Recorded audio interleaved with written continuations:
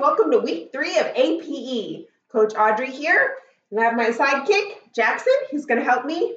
We're going to post a game for you guys to play. We're going to work on striking today with a balloon. I happen to have a wooden spoon as my implement, and Jackson's using a plastic black spoon. You guys can use a pen, a pencil. You can use the inside of a paper towel roll if you need to use the center part. You guys can use anything that you have on hand that would work as something to strike with. Okay, so we've made it a little bit more fun because we have an egg carton. We have an empty water bottle and another empty egg carton. The object of the game is to keep the balloon on the table and strike it back and forth to each other without knocking over one of the obstacles. If you knock one over, the other person gets the point.